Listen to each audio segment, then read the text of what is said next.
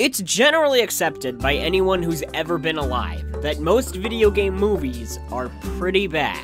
Not all of them. Sonic the Hedgehog and Detective Pikachu turned out okay. But then you've got Street Fighter, Resident Evil, Uncharted.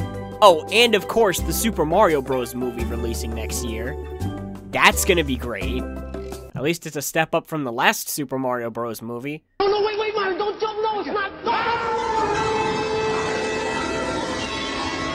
Daniela, I promise to take it to WrestleMania. My point is that not all, but most video game movies are awful, because the games they're based on prioritize fun gameplay over interesting plot points, meaning there's nothing to really build off of when adapting it directly to film. But back in 2016, the team over at Insomniac said, wait a minute, what if we made the movie first, and then released a game based on it?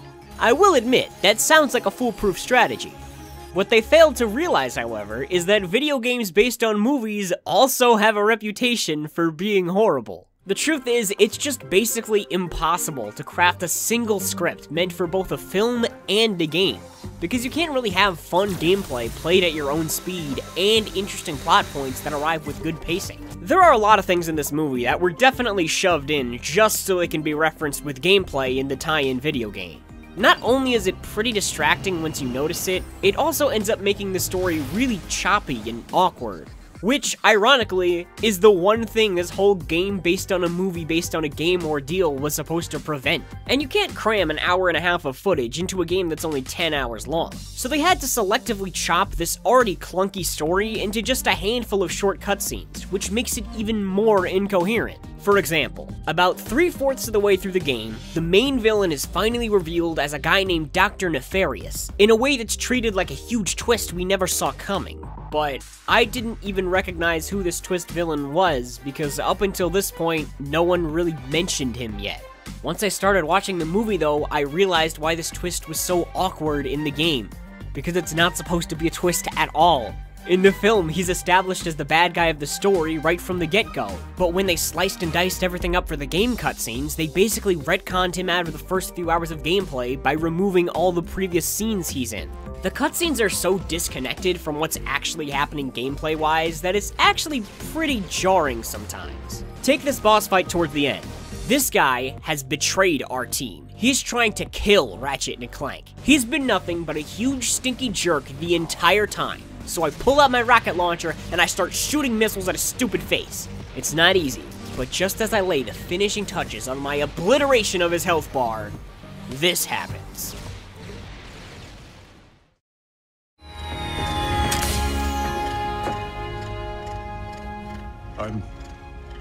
I'm sorry. In the movie, Ratchet loses the fight and convinces the guy that he's doing something wrong.